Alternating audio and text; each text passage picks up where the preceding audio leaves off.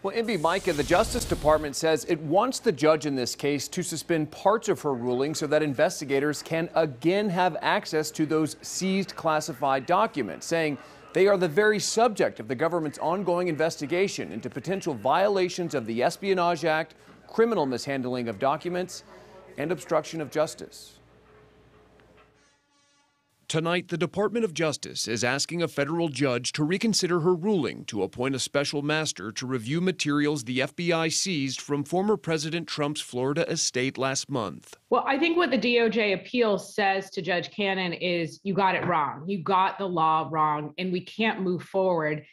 The Justice Department is also asking U.S. District Judge Eileen Cannon, who is a Trump appointee, to pause part of her order barring the DOJ from using the documents to advance a criminal investigation, the DOJ writing in its Thursday filing, the injunction against using classified records in the criminal investigation could impede efforts to identify the existence of any additional classified records that are not being properly stored, which itself presents the potential for ongoing risk to national security.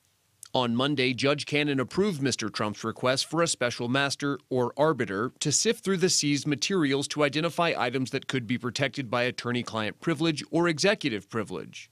The DOJ had opposed that request, saying it had already completed a privilege review of the documents. The special master here is not only legally unwarranted, it causes a delay. We already know now that the national security community is not able to continue with its investigation.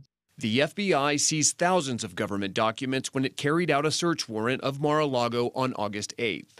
The seizure included more than 100 classified documents, some found in Mr. Trump's office and labeled top secret and SCI, a classification reserved for the highest level of secrecy. The DOJ insists the documents are government property. Mr. Trump and his legal team claim all the documents had been declassified, but there is no proof to support those claims.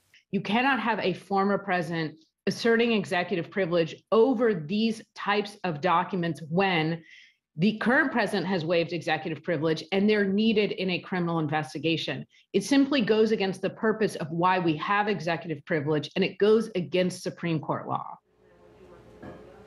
All right, Judge Cannon has ordered the DOJ and Mr. Trump's lawyers to submit a list of proposed candidates to serve as a special master. Now, meantime, federal prosecutors have told Judge Cannon that if she does not grant their request to suspend parts of her ruling by next Thursday, they'll ask a U.S. appeals court to intervene.